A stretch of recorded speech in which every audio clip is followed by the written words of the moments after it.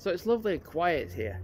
I'm actually at the port, what's it say? Port of Cromarty Firth. So the reason is that down there is the 1337 lifeboat with my uncle's name on it. So the idea is people that have passed away, their names get added to the boat. One thing I did see though is that when I came to the entrance, I saw the sign saying Rnli 1337, and I did see some small writing on it. So I think there's going to be potentially the names of the people on that as well. So I can't go any further than this, and trust me, I've tried. You get to that point, you can't go any further, because, you know, all health and safety, malarkey and shenanigans and all. So yeah, this is the closest I can get to the boat, having a chat with the staff here and whatnot. They literally just said, because it's over there, it's blue sky and sunny, it's really nice. They said the best view you're going to get is from here, which meant going through that red gate, and like a bit of a gate as well.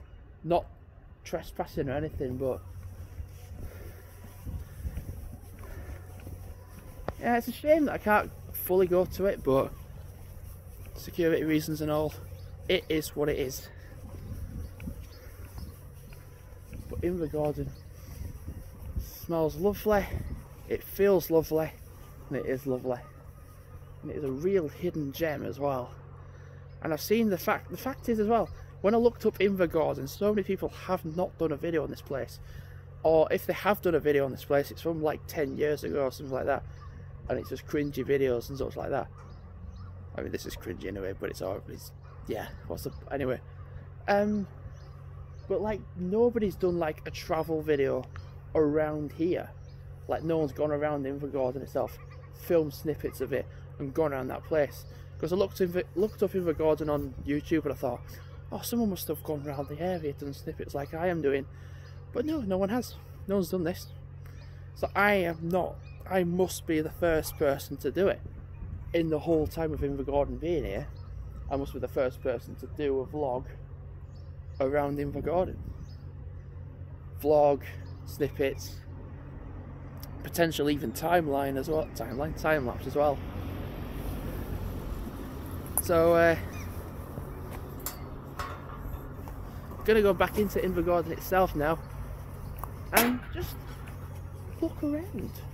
I did see a real nice sweet shop called Sweet and Treats that I'm gonna go in, and the guy let me use the toilet because I really needed to go. So I'm gonna go back and spend a proper shitload in there as a thank you for letting me use the toilet. Lovely weather.